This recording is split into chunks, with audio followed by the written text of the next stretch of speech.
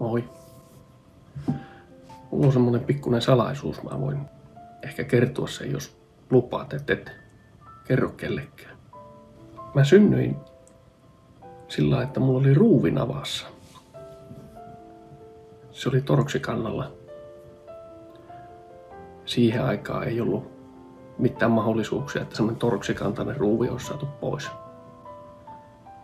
Ja sen kanssa piti vaan niinku oppia elämään. Ja olisiko ollut jotakin 90-lukua, kun lääketiede kehittyi sen verran paljon eteenpäin, että Suomessakin saatiin Torx-ruuveja jo sitten poistettua. Sitten eräänä kauniina päivänä niin sain kutsun tuonne terveyskeskukseen ja siellä sitten lääkärit rupesi poistaa sitä ruuvia. Ja operaatio meni ihan hyvin. Oli siinä, että jes, nyt se on pois. Ja istuskeli siinä toimenpidehuoneessa sillä lailla, että kokeili, että